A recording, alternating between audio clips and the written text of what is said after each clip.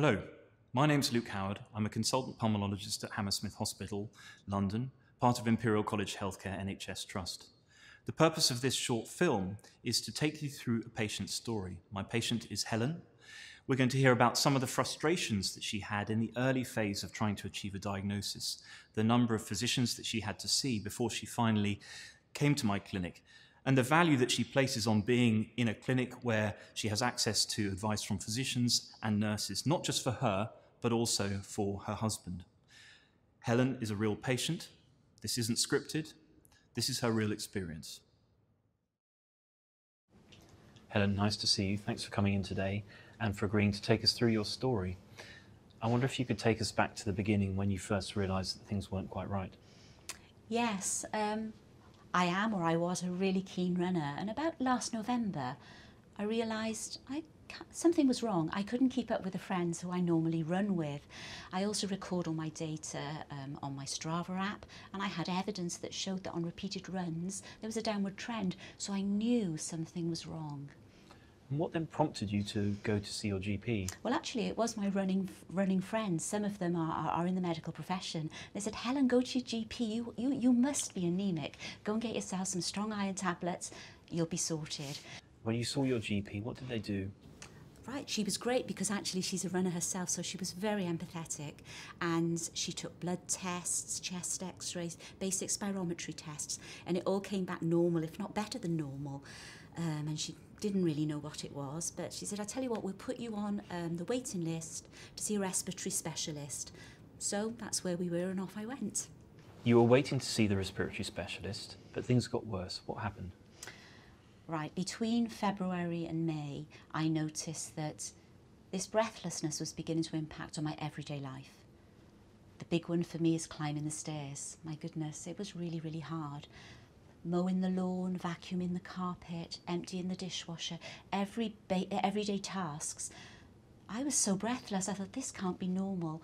My husband and I went on holiday together, and we love the outdoors, and we were walking along the coastline, and he's practically dragging me up, and he said, hey, there's something wrong here. You need to go back and see the GP again. You went back to see your GP again, and tell me how you then got from your GP through to seeing me in the pulmonary hypertension clinic. Okay, well, at the time, my GP, I was still on the waiting list to see the respiratory consultant, but I pushed, and I was able to get an earlier appointment to see a respiratory consultant, and then based on an abnormal ECG, I was transferred to a cardiologist, and I saw another one, and eventually was referred to the Hammersmith, and I was delivered into your hands. Helen, we saw you in the outpatient clinic, and then we brought you up to the hospital for a few days for inpatient investigations. And then we finally sat down with you and gave you the diagnosis. Can you remember much about that and the sorts of things that we discussed at the time? I do remember it because it was a scary diagnosis. However, the third consultant that I saw had already alluded to pulmonary hypertension, and of course I went away and Googled it. Probably not the best thing to do because it's a very scary diagnosis, as I've already said. I know it doesn't have a cure, and I know that it's a progressive disease, so, you know, it was a lot to take on board. But at the same time, you know, it was really nice to know there was a genuine condition, because it had been, along the way, it had been sort of suggested that maybe it was sort of in my head, or there was a bit of anxiety there, perhaps. So it was nice to know it was a condition, albeit quite a frightening one, really, because it's, as you explained, it's very, very serious. Helen, we're now going to turn the tables a little bit and talk a little bit about what I remember from the time when we discussed your diagnosis and treatment.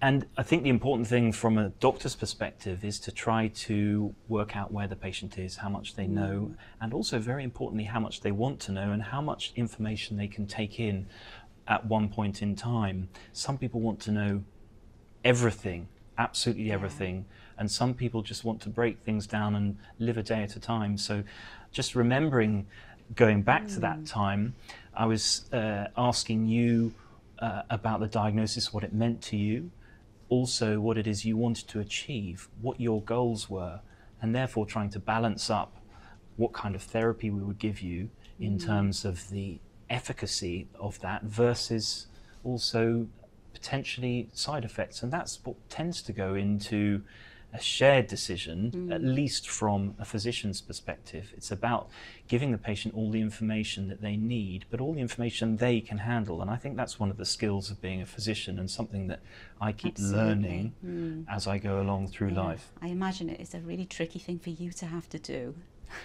Well, going back, I remember we were discussing, should we go for combination therapy with intravenous treatment, or should we go for oral combination therapy, and what it is that we were trying to get you to do in terms of getting you back to physical activity, because I know that's so important for you. It's important to me, yes.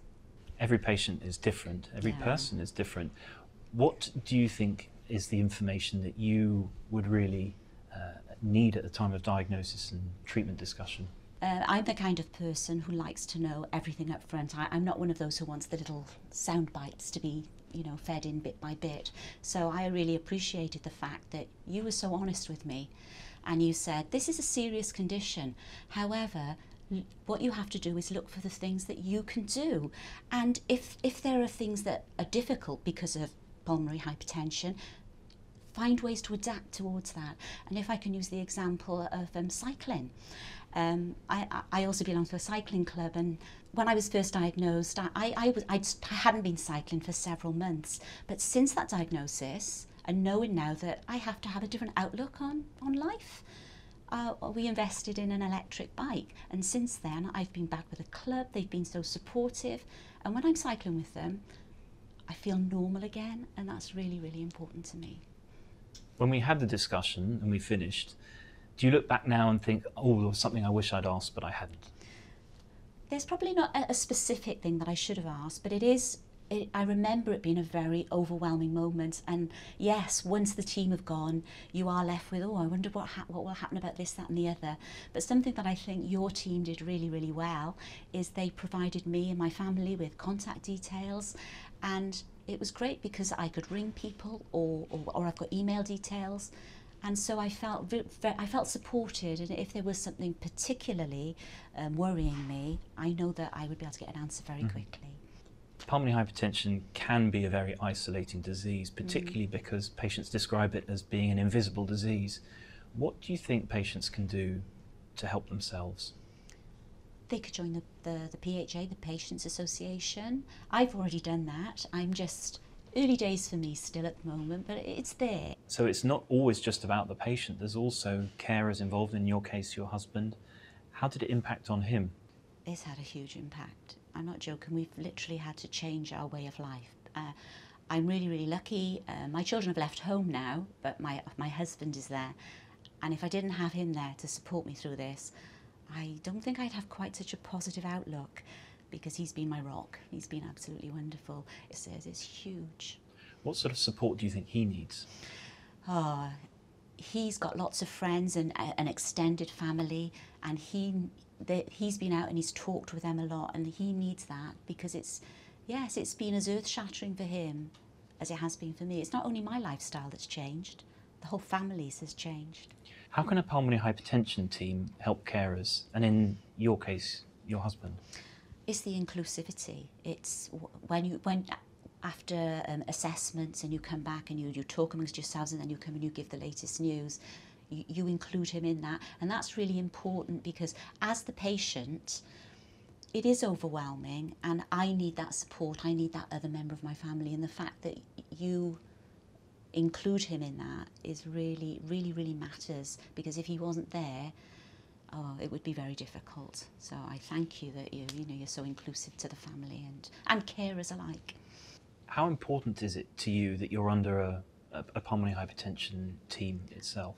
Do you know, it's really important. I know I've got the best, and it's the fact that it's a specialist team. Yes, it's a long way from home, but if I didn't have that, when I'm here, there are so many different nurses and doctors I can talk to. That specialism just doesn't exist in my locality. So for me, it's really, really important, and it's made a big difference.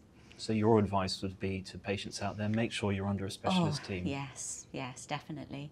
And maybe if I could mention the Patients Association as well, in that online they're able to talk to each other, because you said earlier it can be really isolating. Now, I haven't gone down that route yet, but I see that many people talk to each other from many different places across the UK, and I think that's good, because you have the opportunity to exchange stories and empathise with each other. So it's important. So you have your physician and nursing expertise, but also your patient expertise all together. Yeah, it's all there supporting you, the supportive block. That's what makes it work. Thank you.